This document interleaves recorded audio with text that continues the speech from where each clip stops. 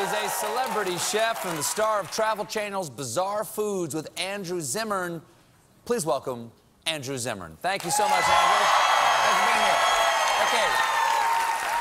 Before we get started, congratulations on the 10th season. It's been a long time. Oh, yes. Yes. Why Bizarre Foods? At any point, did you ever say to yourself, why didn't I just name this show Foods? It was gonna. I wanted to call it The Wandering Spoon, possibly the worst title in the history of food television. Yeah, that's pretty bad. Thank God that didn't work. Yeah.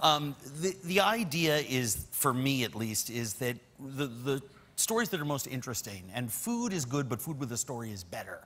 And the best stories are the ones at the fringe. And the fringes and the edges is where things, there's no chicken breast there. There's fermented, walrus tushy. I mean, that's the fun stuff. Walrus butt? Oh, sure. Haven't you? You're from South Carolina. Well, yeah. Low country. Well, have you been to the Low Country? Many times. What's bizarre in the Low Country? Oh my God, we ate some waterfowl, some tiny little birds that were down there that were fantastic. All kinds of parts of the pig that Rodney Scott didn't throw on the barbecue after he's opened up that hog. You had chitlins? Oh gosh, yes. Yeah, that's good. Wazoo. Yeah, that's land calamari. So true. Yeah, okay. So true. Okay, so is there any food that's too bizarre for you to eat? For instance, yes. Have you had human? Well, we've all bitten our nails from time to time, right? I've bitten the inside of my cheek a few we times. all have. But spoiler alert, God. I'm delicious. Yes. Okay. They've been saying that about you for years, and that's why you're our final episode. Thank you very much. But have you been offered human? We have been offered, famously in the Madagascar episode, during a ritual circumcision of a 5-year-old boy, I was offered the foreskin as a sign of respect for the guest. The maternal grandfather got so angry, he grabbed it from me to eat it, and then the paternal grandfather grabbed it from him and threw it down his throat before he could react because he was angry that the honored guest didn't get it. I am very curious, as someone who's famous for having eaten everything in the world, if I was in Papua New Guinea and there was a pot of the long pig, I probably wouldn't say no, just out of curiosity.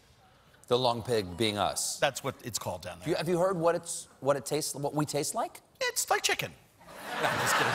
All right, what are we eating? What are we eating tonight? Well, I hesitate to ask, and I've braced myself. Tonight was the premiere of the new season, and we started off in Spain, so I'm going to start you in Spain with the hearty cocido madrileño, the most classic of Madrid's famous meat stews. Here's everything from the pig, intestine, belly, blood sausage, knuckle, foot, a little piece of loin. You may want to explore something over in there. Chickpeas, potatoes. It's delicious. What is this right here? That's tripe. Tripe is what? That's the lining of the second part of the stomach, that particular piece right there. Hold on 1 second. You know what? Not bad. The word rubbery comes to mind. It does. Okay, and blood. Well, there's the blood. Don't you want to try the blood sausage? I don't want to, turn you off to that. Blood sausage is delicious, and there it's called morcilla, seasoned with some sweet spices and onion. Oh, that's amazing. Down in there, a hearty broth. It's a Braunschweiger. Exactly. All right, what do we got here? Next up, Okinawa is where we go a couple of weeks from now, and there they believe in something called yakuzen. When they were part of the Ryoku culture, they weren't part of Japan at all. They were sort of an outlier nation, and they believe in eating foods for health, wellness, and medicinal reasons. So I'm just going to put a couple of paper-thin slices here, and yes, of course, I washed my hands, of raw goat. They love raw goat there. There's a little soy sauce there. Soy sauce on there? Yeah. Okay. Hold on. I'm guessing. Hold on. And a little bit of lemon. And you tell me, I think it's absolutely delicious. What do you think? That's actually fantastic. Now, you have been very open about being a recovered addict. Yes. Is food a form of addiction for you? Well, I'm obsessed with it.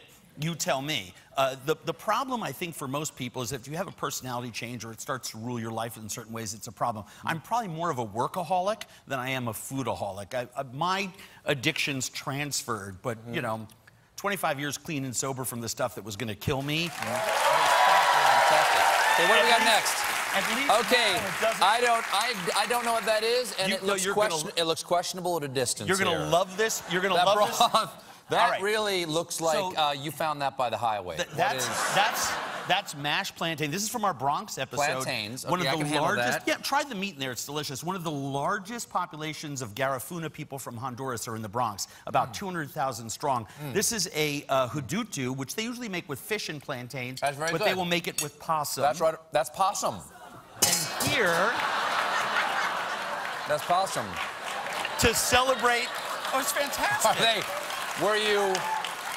Were you fresh out of rat?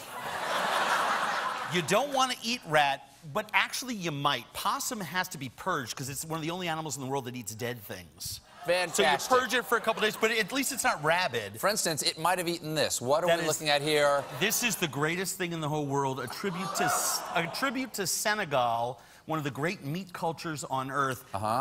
Yeah, try with a little piece of bread. With a little piece of bread. Yeah, this right here? this is roasted sheep's brain.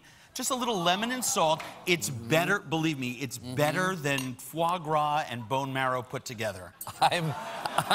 Hold on. I'm so sorry. And a delicious, delicious part. I mean, the whole world eats nose to tail. Oh, my God. You grew up in nose to tail culture. You know what will go with that? A nice Pinot Noir. Oh, yes, my friend.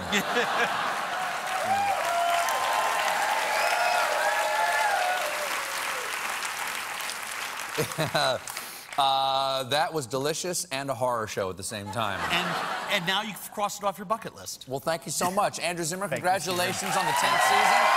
The 10th season of Bizarre Foods airs Tuesday on the Travel Channel. We'll be right back. I've never had brain. That was fantastic.